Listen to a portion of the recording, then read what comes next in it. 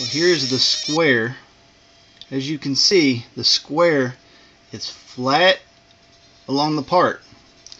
Now if we look at the top of the part, it's clear as day.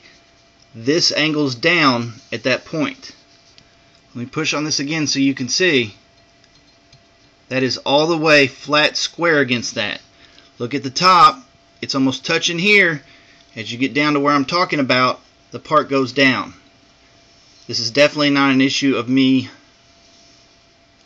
assembling it wrong. The part is actually warped. If you need other pictures or videos, please let me know. All the way against the part. You can see where it's warped. Right there.